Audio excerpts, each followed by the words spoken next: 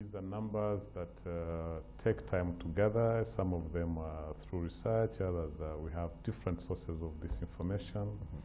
And when you get numbers from here and there, of course, you have to generate the story. One is the numbers verify, but also you don't just throw numbers there. So what we are here is to tell an economic story, what is happening in our economy, and we use the numbers as facts to demonstrate the facts. And the good thing is, of course, we're building strong partners in this, and so we are happy with our data sources, and so and happy with the audience. The good thing, of course, is getting the right audience, and happy with the media that you help us to take this even beyond the few people we have in the room. Right. Governor, if the Rwandan economy was actually a patient and you were a doctor, you seem to have given it a clean bill of health, that is the Rwandan economy, because it has actually recorded a high performance of real GDP, which is actually standing at a double digit of 10.6% in 2018 Q1 from 1.7% registered in 2017, almost the same period that was Q1. What actually did drive this double-digit growth? As we said, yes, economic performance for the first half of this year is going to be much higher than the first half of last year. We haven't got the final numbers for Q2 2018, but we had the Q2 2018 from the Institute of Statistics growing at 10.6%. And as we said, when you look at what we compile as a central bank, frequent economic numbers, what we call composite of indicators of frequent numbers, we see that growing at 15.7% compared to 7.4% we had in the first half of last year. So already what we can see from the central bank point of view, we see this half growing well. This is linked to two main areas. One was agriculture that performed well in season A, that's first quarter of this year. And this spills over into Q2 of the year. With good performance of agriculture, this also spills over into services, transport, and so this is one driver. Then the other one is construction that has picked up again. First half of last year, construction grew by -1%, I think, percent. And this year, with the Bugesera Airport coming on board, with the different infrastructure projects going on, so construction has also picked up, and that has pulled up the industry sector. And transport, mainly Rwanda are contributing a lot to growth in transport sector as well. Right. So these are the main drivers of the current growth we see. Right.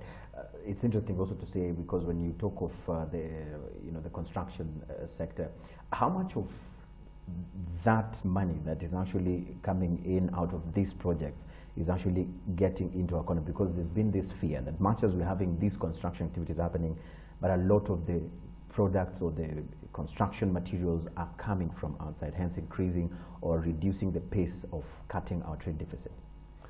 Yeah, that's true. As a young economy that is really on this development path, you expect that if you are to invest in different sectors, the need for investments or the products used for investments, you won't be already in position to produce those products locally.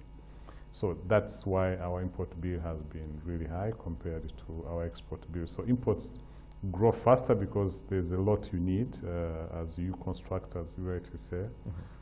But I think what the government has been doing is try and, one, of course, creating good environment for investments in these areas.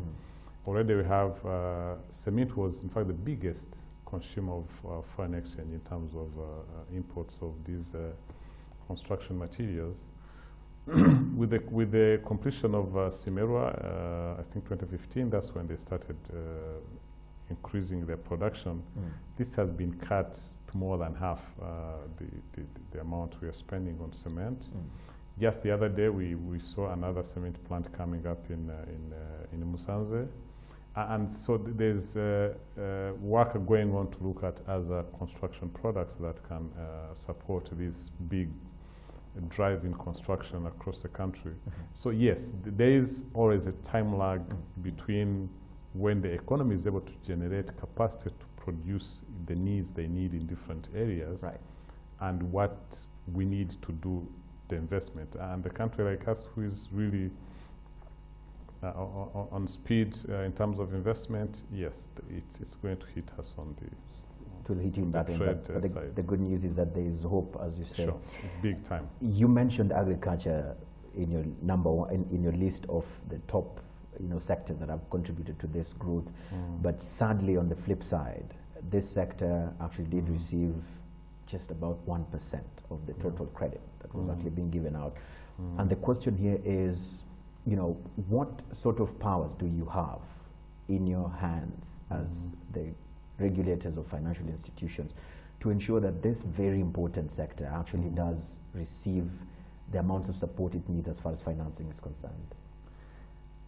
I don't think that the issues with the regulator. In fact, at the moment, when we analyze, ours is beyond just being the regulator. We are economic advisors to the government, and so what we do, we're using our research department. We produce papers that guide policy decisions, and so we've engaged government along those lines. We're able to produce facts and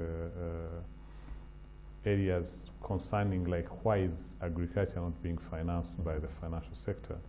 The question is, the sector is too risky, and of course, banks, as you imagine, trading in money and capital, money fears risk more than anything else. So the challenge is not really about telling the banks, you put more money in agriculture. The challenge is, how can we as a country, and as I said during the discussions, the Minister of Finance, at least to the best of my knowledge, the Minister of Finance, the Minister of Agriculture, and the Minister of Commerce are working to de-risk the agriculture sector and make it more favorable to attract investment, both from through loans and other investments.